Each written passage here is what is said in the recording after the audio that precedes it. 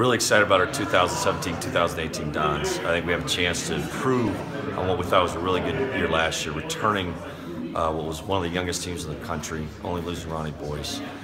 We've upgraded our schedule, we think, is playing 2 Pac-12 teams on the road, have a chance to play Mountain West Conference champ here in Las Vegas, and it'll be a fun group to watch. I think there's not going to be any superstars, but we're going to be a tough, gritty team. Makes a lot of threes.